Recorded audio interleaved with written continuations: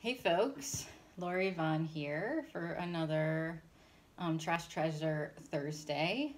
Today we're actually going to make something. I'm going to demo that out of materials we'd find. So I've talked about before how some of you might have these plastics that come from like oranges or avocados or other fruits. So the thing you can do is take some scissors and actually cut it off, or rip it off, and do that. So I've got a couple pieces here. And then also, you might find, if you've got a dryer lint, which is awesome. Let me see if you can guess what we might be making today.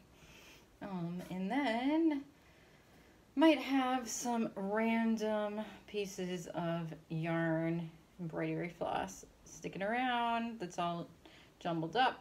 We're going to use that today too. So,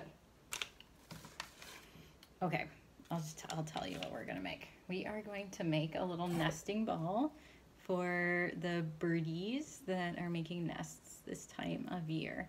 And these you can actually then hang outside. So, the thing you'll do is you'll take your little piece of plastic mesh. If you need to cut it, you can, but you can leave it like a little rectangle. I just want to be mindful of like these little holes there, so maybe I'm going to cut that section off. Then I can lay it flat, put it up here. I'm going to take a little bit of lint from the dryer. The colors might be different just depending on what you might be washing or drying. If you don't have lint, that's okay also. You don't have to. It's just useful instead of throwing it away. You could also use like little leaves or extra cotton from an old pillow or something like that. And then if you have little pieces of strings, you can actually put them on top or mix them around a little bit. You just want to make sure, I think I've got some in here that were like a little bit too teeny.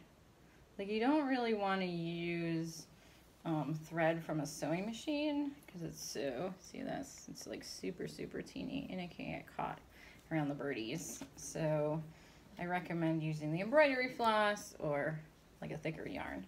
So again, I'm going to take some pieces, going to bunch it up. A little ball, it feels nice to touch. And then I'm going to fold up the sides, bring the corners together, like you're making a little sachet. Then I can take another little piece of yarn or embroidery floss. I'm going to wrap it around a few times. And then I'm going to tie it. And just tie a basic little knot. Tie. And tie it again.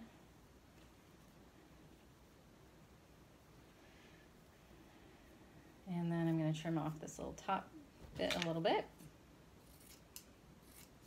And then you can take this and attach it onto a tree branch. And you've got a little nesting ball there that the little birdies will come and they'll peck out some little strings and some of the other little fibers. And they'll be super excited to use it in their nests. And then you can also look around to see when all these items go missing where the nests are that they're building. So enjoy.